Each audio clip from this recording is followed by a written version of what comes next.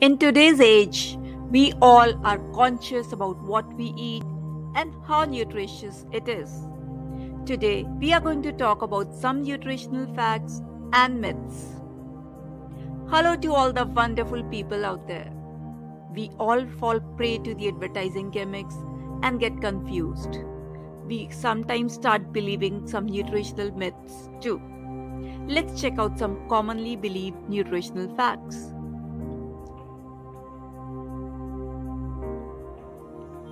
It is commonly believed that egg yolk should be discarded as it leads to weight gain. The culinary world can't be thankful enough to the versatility of eggs. They are a storehouse of nutrients and provide high quality protein. We all know the benefits of protein. In addition to that, eggs are also loaded with vitamin D, which is necessary for strong bones and strong teeth. Now comes the important question: whole egg or just egg white? Well, let me tell you that egg yolks have their share of nutrients too.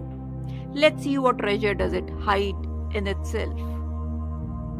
Egg yolks are the most concentrated source of choline, a key component of acetylcholine, one of the brain's key neurotransmitters. During pregnancy and during breastfeeding, an adequate supply of choline is particularly important since choline is essential for normal brain development. Egg yolks contain vitamins A, vitamin D, vitamin E, and vitamin K, along with omega-3 fats. Compared to the whites, egg yolks are also rich in folate and vitamin B12. Egg yolks contain the antioxidants lutein and zeaxanthin, which helps protect eyes from age-related macular degeneration, which is the loss of vision during old age. The yolks are also packed with tryptophan and tyrosine, and amino acids that help prevent heart diseases. Therefore, don't shy away from having whole eggs. However, have it in moderation. People with high cholesterol or blood pressure may want to consult their doctors for the number of eggs they can have per day. Before moving on further, may I request you to hit the like button and subscribe to the channel if you are liking the video.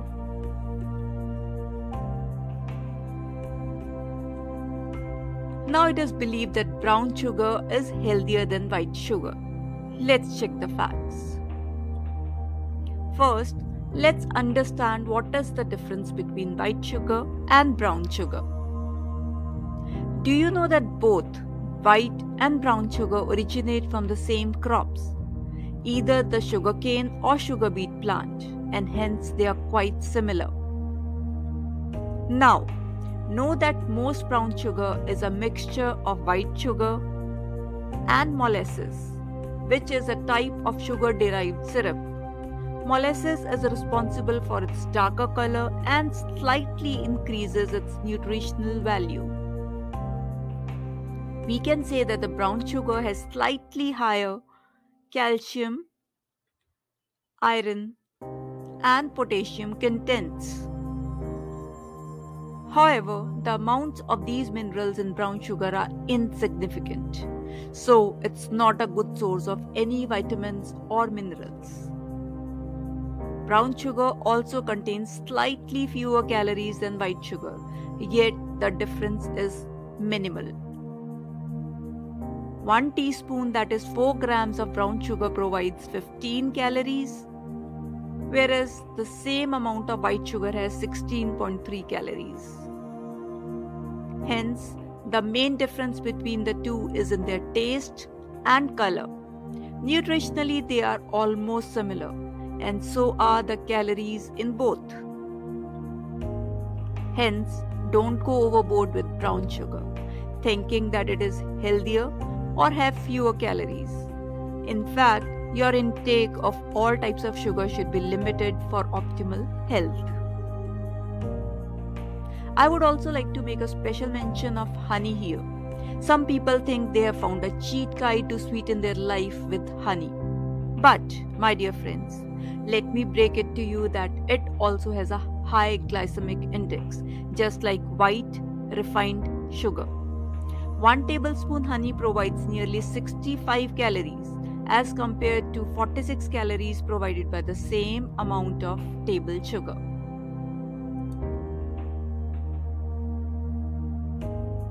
Suji or semolina is a nutritious whole grain. Now let's first know the structure of a whole grain. Well, it is composed of 4 major components. Husk, which is the inedible portion. Outer tough bran, which is fiber-rich. Endosperm, starch-rich part, basically providing complex carbohydrates and energy. And germ, which is the nutrient-rich part, a good source of proteins, fat, vitamin E, B, iron, magnesium, and chromium. Now what happens during milling? The fiber-rich bran layer is removed and germ also gets ripped off, thereby abandoning the grain of fiber and nutrition, leaving behind only the starch-rich component, the endosperm. The broken endosperm is called suji. Semolina flour can be enriched, meaning that food manufacturers re-add nutrients that were lost during the processing of the wheat grain. Semolina is high in protein and fiber, both of which slow digestion and makes you full for long. It's also high in B vitamins like thiamine and folate, which have many important roles in your body, including helping convert food into energy. Additionally, semolina is a good source of iron and magnesium. These minerals support red blood cell production, heart health, and blood sugar control. Though semolina is a great grain, oats are even healthier whole grains packed with nutrients. They are also a great source of beta-glucans, a type of soluble fiber that has been linked to various health benefits.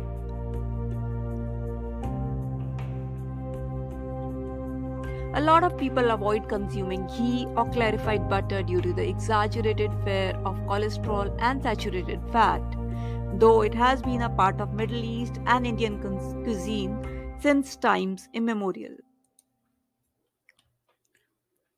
Desi ghee is 65% saturated and 35% monosaturated fatty acids.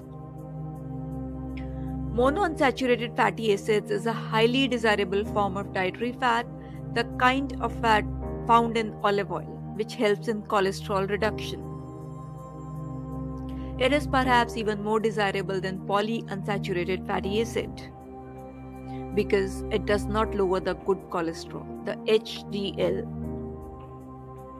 Comparatively, desi ghee scores over oils like sunflower oil, safflower oil, corn oil, and cottonseed oil. Ghee is a rich source of vitamins, antioxidants, and healthy fats.